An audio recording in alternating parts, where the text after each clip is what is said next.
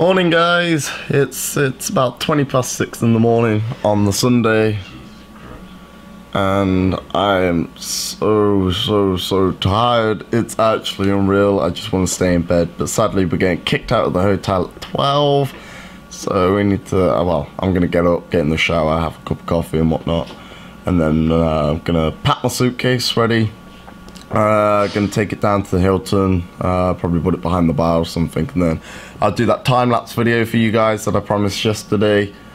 And yeah, basically that's all I want to say. I think today all I really want to do is, if they stock up on Masterpiece iron hides, I would definitely like to get one, but apart from that, I'm very happy with what I got yesterday, because like I said yesterday, I think I've got enough for today as well, so I don't really need much. It's just I would like the iron hide, so yeah. But apart from that, I think today we're just gonna spend most of the time in the bar area playing with toys. So. Yeah, I think really both of us did buy like a fairly decent amount yesterday, so I know Jack especially is gonna spend a lot of time in the bar because he's got like nearly no money left. But me, I've still got a decent amount of money left, but there's nothing major I'm really looking for at the moment, so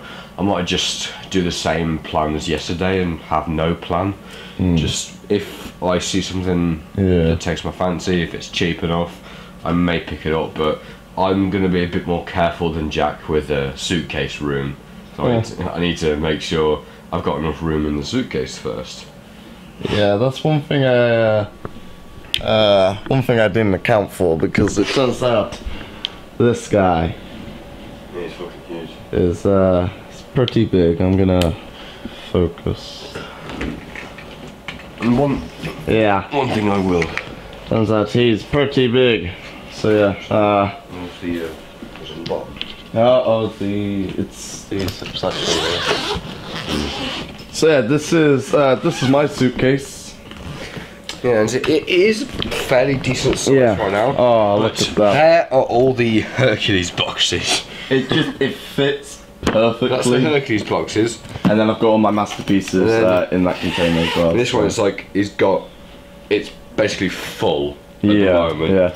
And I've still got to put my clothes and some foods and drinks and stuff, and I've got to somehow fit a pair of like 2 pairs of trainers in there as well, so I don't think you will. Yeah, which are down there, so and I've got comics as well, but still, anyway, I'm gonna leave the segment here, so yeah, and then I'll probably get back to you guys later on in the day, probably in the bar area again. I'll do that time lapse for you guys as well today, so because I got the GoPro up and running. I don't know why it didn't work yesterday. It makes no sense. I have no clue, but still. Anyway, I'm gonna leave it here. I'm gonna jump in the shower and I'll see you guys in the next segment, I guess. So peace. Yeah, what's going on? We're back, and as you can tell, we are outside. There's some cars behind me, which I'm going to show off in a minute. But I did the time lapse for you guys. The GoPro was all working; it's all fine. I did like an hour recording, just walking about, looking at some stores and whatnot. So I'm going to speed that up, try and cut it up, so it's so you don't have to watch an hour basically. So here we've got some cars from the movie, and we've got some G1 cars at the very end as well. So we're going to take a quick look at them. So here we've got the movie Barricade from 2007, the first movie. Very nice. Then we've got the SS Camaro from, I think it's a 2014 model. I'm not too sure. I'm not really a car person, but this is really nice. Then we got the old one, which is the first style bumblebee that they showed in the 27 movie when Sam Witwicky first brought his car. So, and then over here we've got the G1 Bumblebee with a massive red Autobot symbol, which is very, very nice, very sleek design. And then my favorite one, the side swipe, the G1 side swipe with the massive Autobot symbol as well. Very, very nice, very sleek design. Gonna get a side panel of it. So very, very nice. That's actually really, really cool. I do like that. That's my favourite one. So, which one's your favourite one, John? I'd say honestly, my favourite's probably the two G1 cars. Yeah, I will admit the G1 cars are very, very nice, and next to the movie ones. Like, don't get me wrong, the movie ones are still very, very nice, but the G1. There's just something about the side truck, the Lamborghini Countach, I just love. Ah, so nice, isn't it? Yeah. So. I've already done like videos and footage of the dealer room. I think I did that yesterday in yesterday's footage. So I think for the time being, I think we're just going to head back to the bar area. I need to take some pictures with some of the other YouTube members, part of the community page as well. Definitely need to do that. And apart from that, I think I'm done. Like in terms of buying toys, I'm done. The last thing I got was like an upgrade set for the first edition vehicle. It's the barricade one. I think it's Bad Cop. Bad Cop, that's it. Yeah, so I got that. Yeah, so I think I'm done for today. So I think the next segment you'll probably see me in is either at the bar when I'm talking to some other YouTube members, or back in the on the way home when we go home later tonight. So yeah, apart from that, we're going to leave it where it is. We are going back into the bar area now. So either way, I'll see you guys in the next segment. So peace. Thank you very much to all of the third parties and official product licenses who've donated their toys for the display room. That was absolutely fantastic. And all of the community who've donated pieces such as the Rock Lords collection and Beast Wars collection and such. Again, big round of applause, and thank you for allowing us to reveal some of your stuff for the very first time.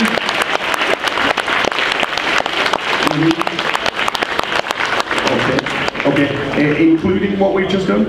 Right, okay, ladies and gentlemen, some breaking news.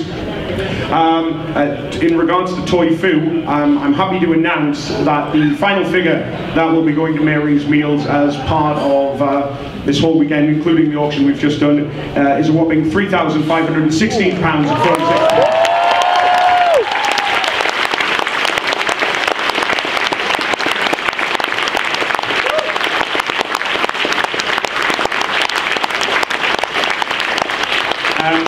And also as well, I want to thank a couple of people who were behind the scenes, well behind the scenes, who helped out. A lot of people have reached out to us over the course of the year to offer us advice, thanks, and really just be super generous. You might have heard a couple of them over the course of the weekend. Mr. Peter Spellos, everybody's friend.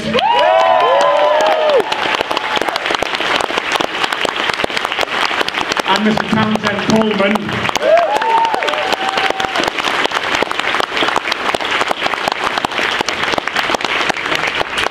And lastly, we'd like to give a huge thank you to all of our guests who have made this weekend so special. Can we please have all of our guests up on the stage? Come on, guests.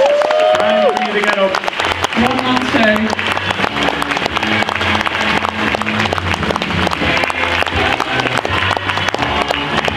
Come on, guys. Come on.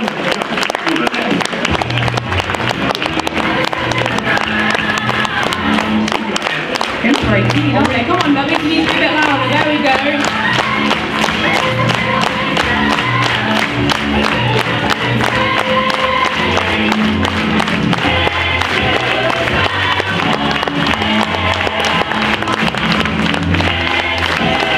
Are we doing this? Are we doing this? Right. Oh, they are. Really? So we've got the musicals. Right. Yeah, big round of applause, ladies and gentlemen, to all of our guests here on stage.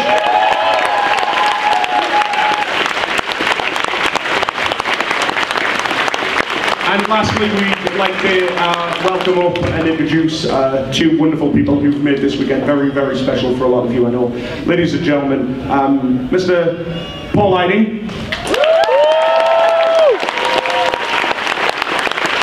And Mr. Richard Newman.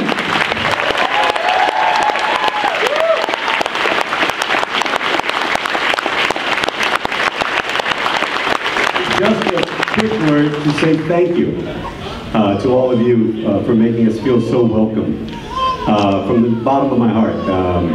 Without you, Richard, none of the rest of the Transformer voiceover people are anything. So we owe everything to you. And I mean that truly. So thank you, and thank you for letting us join you and feel so comfortable here in Birmingham. This is, I've said it to people individually, and I'll say it to everybody, this truly is one of my favorite cons ever, because we get to hang out with everybody, you know, instead of being, you know, sequestered somewhere. So we'll be in the bar. You know, we'll hang out. Thanks so much.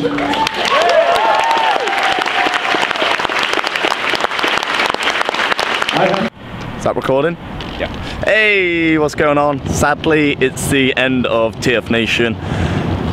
Yeah, at the ending ceremony I recorded the majority of that, but it was quite long, so I'm probably just gonna cut up and slice it up and put it into the video. So yes, at the end of the end, I guess, I went to Nick Roche and James Robert. I got my Last Stand of the Wreckers signed by both of them. I also got a picture with them.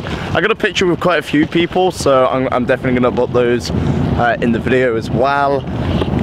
Sadly, I believe Dorian, Brad, Tim and a couple of other people left before I said goodbye. So if you're watching this, the goodbye, I'll see you in a year. So make sure, Dorian, you don't get us lost again. Yes, Dorian, yes. Jokes aside, I thoroughly enjoyed it. It has been an experience of a lifetime, because last year and the year before that we only went for the one day, and I don't think it was like, it was still good, like, don't get me wrong, it was still incredible, but going for the weekend, it's a massive game changer. And how I think I went the wrong way. Shit. Yeah, we definitely this way. Oh, is it this way? Oh, I look like an idiot. So yeah, so I think the next segment might be when I get back to my own house, and I think that will probably be the end of the vlog there, and then I've got my haul and thoughts video as well, which I'll definitely be doing. So yeah, but apart from that, I hope you guys enjoyed TFNation just as much as I did. For those that went, those that didn't go, hopefully I can see you all next week as well. So yeah, but everyone that did go, that I met too, I'm really glad I socialized a lot more this year as well. I bet you are as well, John. TFNation is amazing. Yes. So yeah, for those guys that did go on and did meet up, Jack, you're awesome. It was really nice meeting you. Tim, it was awesome meeting you again. Dorian, Dave, it was nice talking to you finally after 2 years of going.